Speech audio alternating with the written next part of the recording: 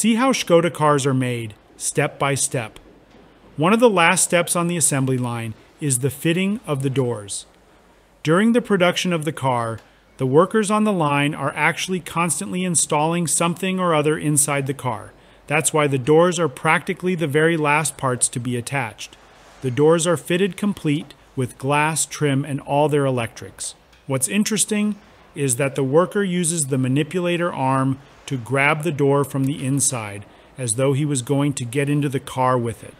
He fits the doors, the rear doors first, and plugs in the electrical connectors. Škoda.